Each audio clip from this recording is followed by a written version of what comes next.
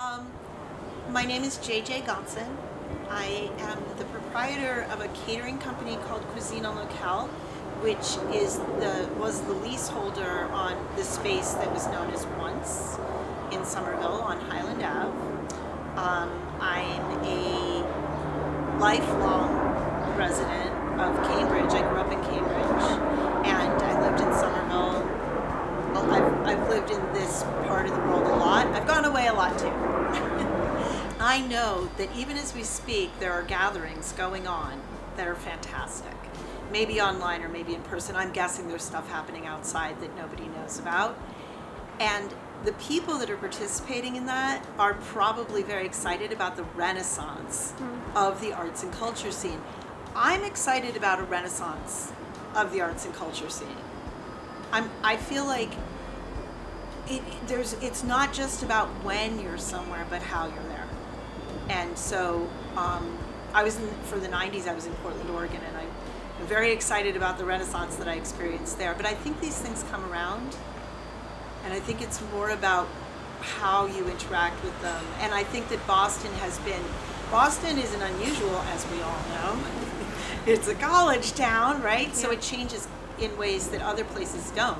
And when I moved to Oregon, I was very surprised to discover that the city that I was living in, like a lot of the people there had grown up together and gone to high school together, and it hadn't changed enormously in their lifetimes. That changed, unfortunately. But Boston, my experience of Boston is, every September you have the zombie mobs of new students wandering into traffic and not knowing anything about what's popular or not popular. It's like bands get a reset every September. They get to fight again for the limelight because nobody knows. It's tabula rasa. So Boston changes a lot because of that. I see the world in pictures. I don't know if everyone sees the world in pictures, but I do. And I got my first camera when I was 5, probably, and that was a little Instamatic, fantastic little Kodak Instamatic thing. And then I got my first SLR, which was a very low-end, inexpensive SLR. It's a Minolta. I adored it. Completely, actually wasn't completely manual, which was its undoing. It had this weird touch sensor in the shutter, which was an awful idea because if it was too cold, it didn't work. But I loved it, and I had very cheap lenses, Vivitar lenses, and I shot rock bands with that camera through the 80s. But it all has to do with that I'm shooting whatever's in front of me at any given time. So like earlier today, I took a picture of daffodils with a pile of Venchi chocolate because I was like, oh, it's such a beautiful time of year for chocolate and flowers. But nobody wants to see those pictures. They want to see the pictures of Henry Rollins in a tiny, tiny pair of shorts. I love public art.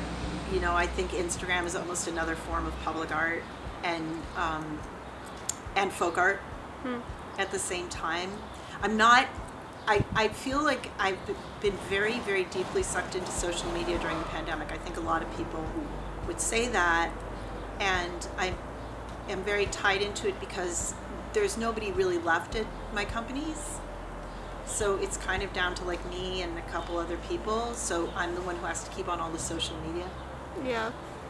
So I feel like I spend a lot of time on social media, but at least on Instagram, I feel like it speaks to seeing the world in pictures, which is 1000%, yeah. Yeah. Yeah.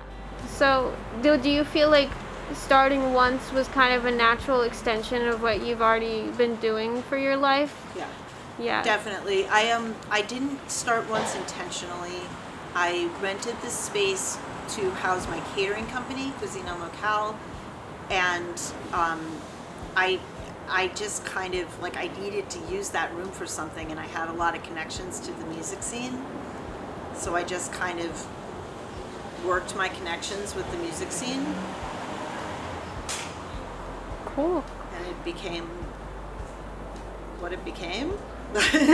Yeah. Over time. And I feel like it's a very community-driven project. I mean, I I recognize that at the end of the day, if a decision has to be made, it comes to me, and that I set a tone, right? So there's certain things that I don't tolerate, or I think are integral to who we are.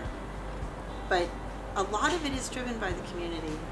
There's a starvation going on of venues in Boston because the major outlets have created such a chokehold on the venues that it's even harder than usual to be an independent venue. Like, it was already hard, and now it's even harder. And as I'm a member of an organization called NIVA, the National Independent Venue Association, and we're not normal. I don't think people understand that. Like, when you go to other major markets, you go to Austin or Nashville, they're not dominated by AEG and Live Nation.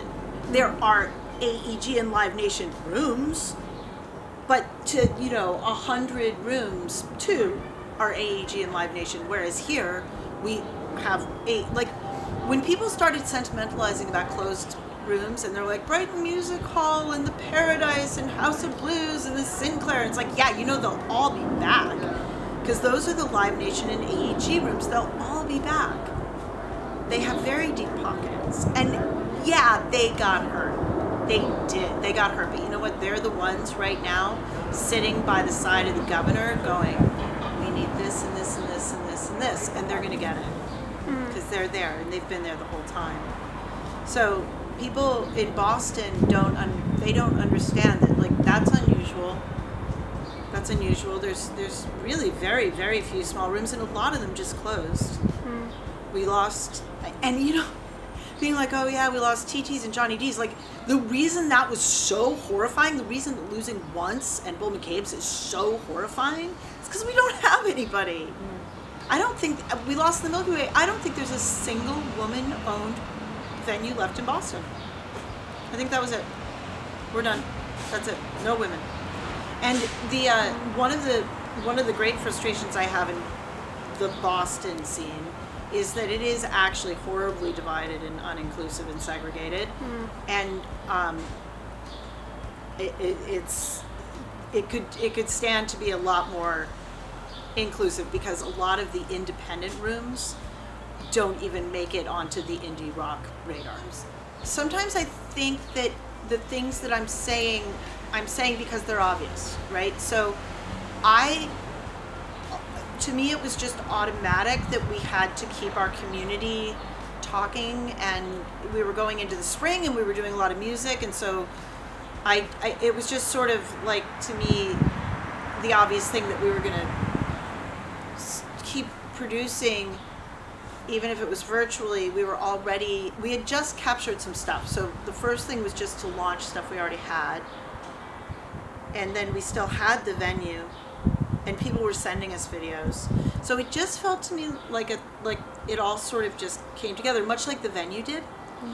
But I was listening to something today that was really good. It was really good. It was a talk from McLean's about mental health in a time of the uncontrollable, right? When you can't control anything, how do you stay? How do you survive that? And one of the things that she said was, because people were like, we can't make music, and it was directed to the industry. It was amazing. And she said, well, one of the things that you can do, and she came from a musical family, is you can musicians are getting online and they're creating music together in other ways, and they're having small gatherings. And I thought, props to my team for protecting each other and each other's health in this way, where we all immediately identified that was something that we needed, and we all kind of asked each other for it very quickly. And props to the music community that I'm a part of for intuitively protecting each other, sort of circling the wagons, as it were, or doing that thing penguins do, where they all face in and use their body heat. Like, I feel like, so moving to the virtual world has been incredibly difficult. It's been a little bit of a reassurance as we lost the space, which is, I can't even tell you how awful. So it's been a little bit of a consolation to have a place to see people and to know that we're still loved.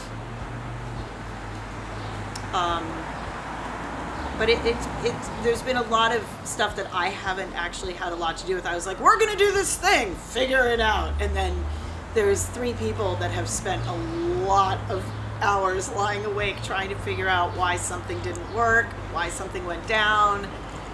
You know, we tested the stream 1,000 times. How come it froze? What was the thing that was going on in the space at that moment? Like, they've worked very hard. And what we've come up with is Zoom to YouTube.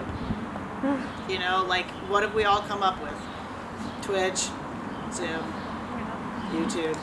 Nobody's really moved past that yet, from what I can tell. We will. There's going to be better platforms. It won't be long. But so far, it seems like that's what we got. OBS. I hope that the virtual venue, when we started, we launched on May 1st. That was our birthday, and we're coming up on it. When we launched, we did it very quickly. Like I said, it was just kind of, I was like, okay, now we're going to do this thing. Here we go. And I remember a couple people being like, but the bands. And I was like, they'll figure it out. And they did. Really fast. And I knew they would. Poor bands. It's always all on poor bands. So, bless them. So we, I am hoping that this year that we've invested and put our PPP money into, put a huge amount of love into, sold t-shirts to support, launched a GoFundMe, you know, all this stuff that we've done to keep people working and to keep money moving out, hopefully, to artists. And we've paid out, you know, a couple $1,000s to artists. And more. I don't want to just throw the baby out with the bathwater. Like, we have created a thing, and I'm proud of it, and I think that it provides an accessibility that's very important. It's a platform. At this time, the platform only has so much reach, but, you know, we'll keep working on that. What I'd like to do is I'd like to open in a space where we create a video setup that's installed with good Wi-Fi and, you know, built in with, like, you know, I sort of imagine it in my mind a little bit the way that I worked in theater for a long time, and I actually was an electrician. I worked in lighting, and I'd be up in the catwalks and hanging lights, and you have infrastructure, you have grids, and you have scaffolds, and you have, you know, what do they call that stuff? Truss. You have truss. So truss is awesome. Let's have some truss, right? Let's have a place to mount those cameras. Let's have a place to mount those lights. I think that we have an opportunity now to create that, and I'm excited about it. Yeah, remember that one. All right, like, share, subscribe. Really, for real, if you can go to our YouTube, which is Once Virtual Venue, ONCE, Virtual Venue, please subscribe, please share a video, please like as many videos as you can stand to like. It does help. It does get us out in front of eyes, ultimately creating a scenario where we can charge for tickets, we can pay bands. It's really helpful.